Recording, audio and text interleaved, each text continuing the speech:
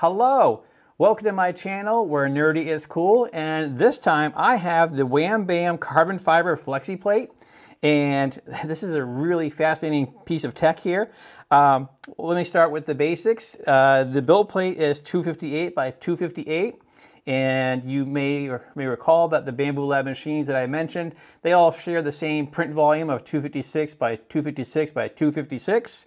The one that came on my printer was this textured bed, and I've had this for the year that I've had the machine. And overall, it's been pretty good, but I think one of the issues with being a bed slinger, where the bed is swinging back and forth very quickly, is I have had, even with PLA, I've had a couple prints, especially if there's a lot of small parts in here.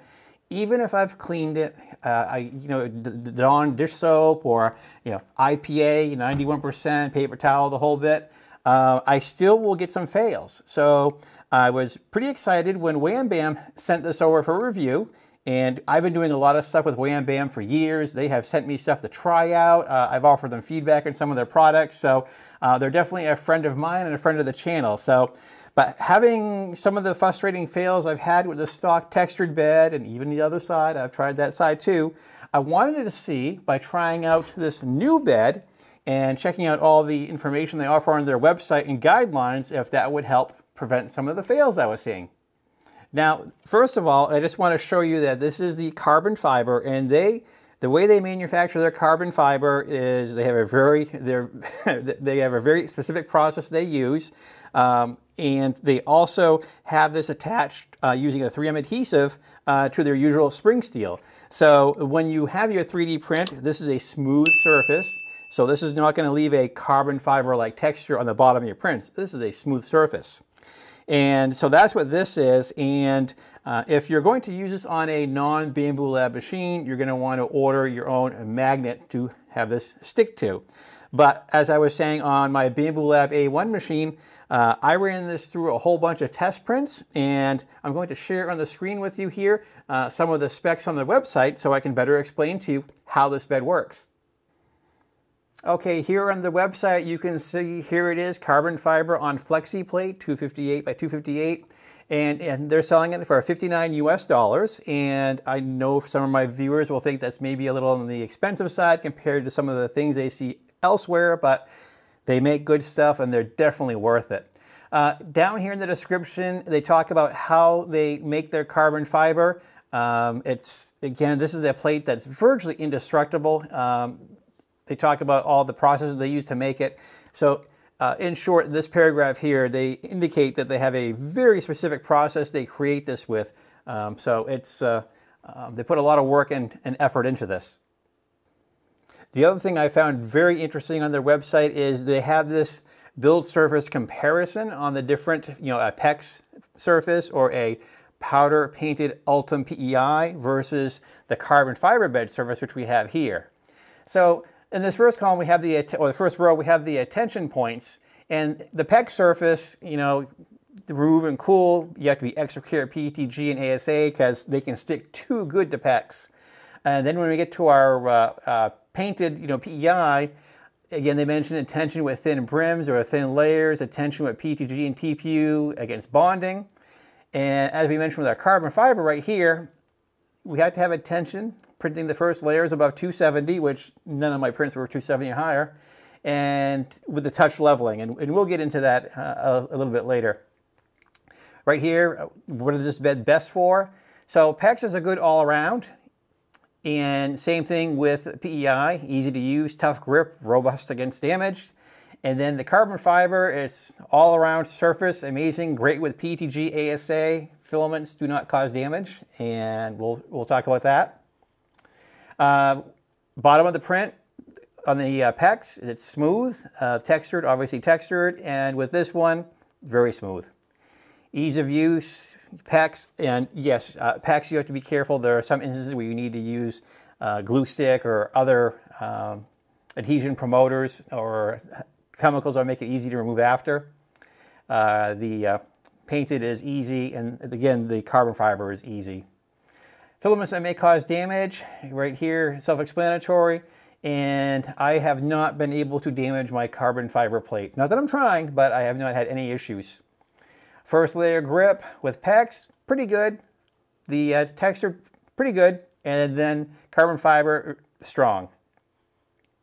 And part release when cool, as with most of these, if you let this bed cool, it's going to come right off. Preparation. Now, I have a lot of the Wham Bam PEX beds, and I do find that I do the steel wool or the Scotch-Brite and then the IPA after several prints as needed. And just like the bed that came with my Bambu Lab A1, wipe with IPA. Some people swear by the dish soap method. Either work. For the carbon fiber bed, all I used was IPA and a paper towel. That worked well. Now, as far as print sides or how many sides, the PEX is just one-sided. Those are the other Wham Bam beds. The Bambu Lab bed that came on my machine is two-sided, and the carbon fiber, obviously we only have carbon fiber on one side, it's one-sided. And release of thin layers and brims, easy. Yes, with the textured bed it can be difficult, and the carbon fiber was very easy. Resistance to damage, PEX I would say is medium. I have managed to rip a few when the PETG stuck too well. Let's see, the powder painted, yeah, I have yet to kill any powdered PEI yet. And the carbon fiber surface is very tough. Again, I've had no issues in all my testing so far. Okay, let's go on to the next graphic that they share on their website. So, various filaments on Wham Bam carbon fiber bed. And this is really the magic guide to success with this build plate. They talk about exactly the material type, bed temperature, you know, a lot of this stuff you already know based on your material or your slicer will know it. First layer nozzle temperature. The most important things for me are basically this column here, because all of my printers are inside enclosures. So they mention whether a glue stick or an adhesion promoter, say Magic Glue or others, would be needed. So ABS, yes, I did test prints with ABS, and it says it needed it, so I used it. And as I'll show you in the videos, they worked.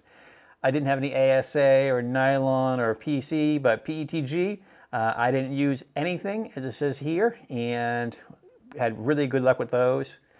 PLA was interesting. They recommend it, and I had some prints where, as I'll show, where it worked fine, and then some where I didn't use any adhesion promoter, and I wished I had. And the rest of these are pretty self-explanatory here. You know, the same thing with polypropylene and TPU. So this is a piece of paperwork that they include with the print bed. And if you follow this guide, you're going to have great success with the carbon fiber bed. Just want to do a quick pause right here and say thank you for watching. You know, the YouTube algorithm is brutal for small channels like myself. So I just wanted to point out that I do have a Patreon website. So if you like what you're seeing here and you want to chip in a little bit to help me keep it going, I very much appreciate it. I have different levels of donation that you can select from. And if you're not into Patreon, I also have Buy Me a Coffee. Those links are down below in the description, and I thank you for considering them. Okay, so back here to the carbon fiber build plate. I have all kinds of cool footage here I can show you. So one of the first things I want to show is I tried some prints without using any adhesion promoter whatsoever because it listed it as maybe optional. And that's what I did. And you can kind of see the results here. If I did one print at a time, they came out okay. But if I did a whole bunch, like if I filled the build plate with something, eventually, and this was the same thing that's happened to me with my textured bed, somehow, for some reason, and again, I suspect it's the velocity of the bed swinging back and forth, something will come loose and it spells disaster. All right, so I tried a different model. This time I used the glue stick on the bed, and much better success this time. Okay, PETG, it says we don't have to do anything to the surface, so after I had done the PLA print, I used IPA, cleaned it off, got rid of all that glue stick, and I did the mini calibration test, and as you can see here, it printed just fine, didn't come off the bed, so success. This time around, I decided to do a bunch of the same model all around the center. I just wanted to see if anything would go flying off of there, and no issues whatsoever. Next up was ABS, and as they recommend, it requires glue stick, so I used IPA, paper towel, cleaned off the surface, and put glue stick all over it, and started the ABS print. It's one of the little storage trays, and as you can see here, printed perfectly fine. Okay, we're at that part of the video where What do I like? What don't I like? Well, I really, really like this. I like that it's a virtually indestructible surface. It's very rugged. It's got the spring steel that I'm used to from all the Wham Bam surfaces. And beyond that, you know, on their website, they have basically given you all the information you need to be successful with this surface. So depending on what you're printing, whether, you know, it's, you know, our PLAs, PLA silks, you know, your ABS, ASA, you know, polypropylene or stuff like that, you go to that reference chart that I referred to earlier and they tell you exactly what you need to do to make this work. So I like it a lot. As far as cons, I really don't have any cons whatsoever. I mean, this is just designed to be a really, really rugged print surface. And so far, I mean, I've got a lot of hours and I'm looking around here and I don't even see a ding or nothing. I mean, and I'm usually pretty good at screwing up my bed surfaces. So this thing has been fantastic. I also want to mention that there is a coupon code down below that I'm going to list here in the bottom of the screen. It's WNIC2022, where Nerdy is Cool 2022. And that is a coupon code that will save you 10%. So when you're getting ready to check out and buy your build surface or anything else from Wham Bam, put in that coupon code, save some money, and yes, we do earn a small commission for that, so that helps fund our little enterprise here, making videos that you guys love.